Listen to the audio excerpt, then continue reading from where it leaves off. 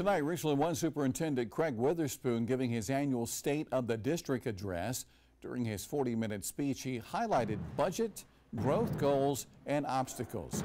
This comes as the district is dealing with pushback over the Vince Ford Learning Center, which is being investigated by the state. And as I often say, continuous improvement is a journey. It's not a destination.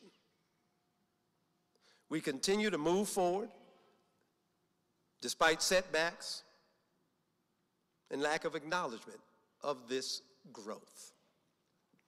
This does not deter our resolve, our efforts, or our determination. And tonight we're learning that a Richland One parent has sued the district for an alleged Freedom of Information Act violation. The lawsuit argues that during last week's board meeting, the board discussed details of the Vince Ford Learning Center and/or the Inspector General's investigation at length in executive session.